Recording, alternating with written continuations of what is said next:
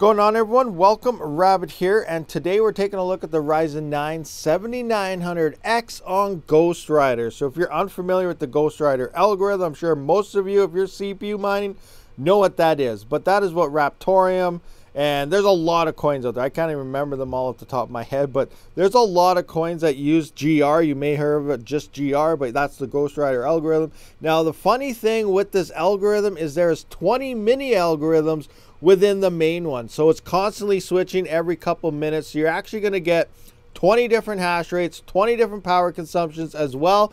Your RAM does not matter. That doesn't matter with your CPU. They're the epics. We did notice that it actually did help with full sticks of RAM, but everything else, you only need one stick of RAM and it will help with power consumptions. Now, if you did see my build video and my Zephyr testing video, you would notice if you have multiple rigs, you're going to tweak that up for random X, which is what this is tweaked for, 2 sticks of RAM, and let it ride. Unless you only have maybe 1 or 2 rigs, then you might tweak for each individual algorithm, because then you don't really have to worry about it. But myself, I tweak for random X, so we're only going with the 2-stick hash rates and everything here, and it's going to be the same hash rates even if you removed 1 stick and just ran 1. Now, as for the power consumption, we just said there's 20 different mini algos, so that's 20 different power consumption as well. But right now, we can see that I'm currently rocking about 113 watts. So I did see a low of around 108, and I did see it peak upwards of 135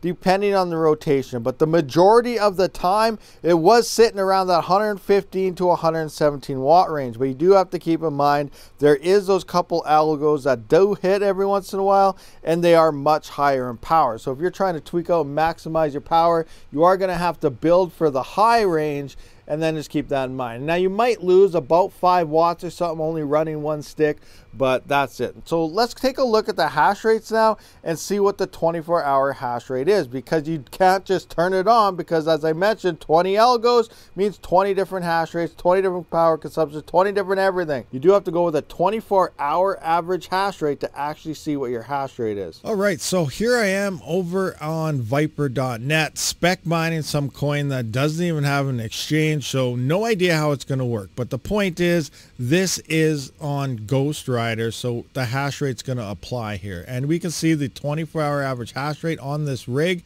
is 4.47 kilohash, which is pretty darn good considering I believe the 7900Xs were around 3.4 to 3.6 and stuff. So we're almost a full kilohash here on the average. Now let's just jump into the CPU mining calculator to see what that kind of looks like. So we're going to go into here and we're going to go for, what was that again? Just go back here, 4.47 kilohash. So 4470, so 4,470 hashes.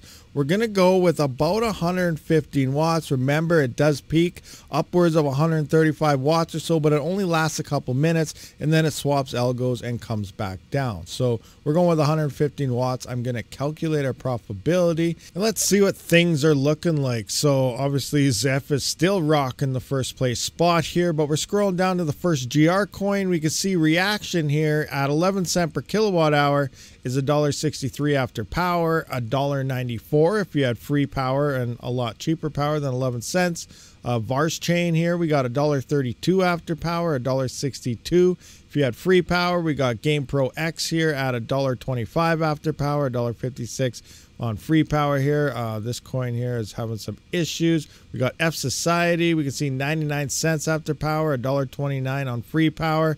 So things are looking like the GR category on that algorithm with all these various coins are pretty decent in profitability right now. Obviously, Zephyr is still rocking the lead as being the most profitable coin on a CPU mining rig. All right, guys, so there we have it. Very fast video. It doesn't take much to figure out what the hash rates are, but you do have to wait at least 24 hours to actually see them numbers. Now, again, we can drop a little bit of power there running only 1 stick, but because I have over 33 CPUs or so, I keep everything tweaked for random X. That way I can swap to any coin and not have to worry about rigs going down. So thank you for checking out this video, guys. I will see you on the next one. Rabid out.